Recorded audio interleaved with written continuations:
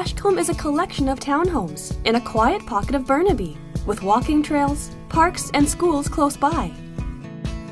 From the entryway in Unit 36, you turn left into the living room, with sunlight coming in through the front window and a gas fireplace. The layout is open concept into the formal dining room, which is backed against a stylish feature wall. At the back of the home is the kitchen, where you have granite countertops, stainless steel appliances, a central island with bar seating and undermount sinks.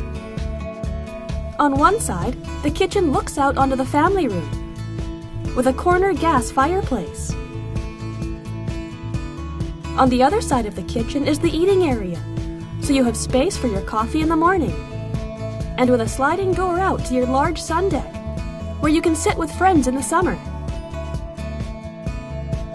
Up on the second floor, your master bedroom includes his and her closets, in addition to a walk-in closet, plus a private ensuite bathroom, with a double vanity and glass shower. There are 2 more bedrooms to give you space for family, friends, or a home office. You also have a full bathroom nearby with undermount sink. The lower level has the potential for a 4th bedroom for even more space and flexibility, a full bathroom, access to the garage, and the laundry room, which comes with a sink. Your home is close to Caribou Hill Secondary and Armstrong Elementary, and you're a short commute from Simon Fraser University.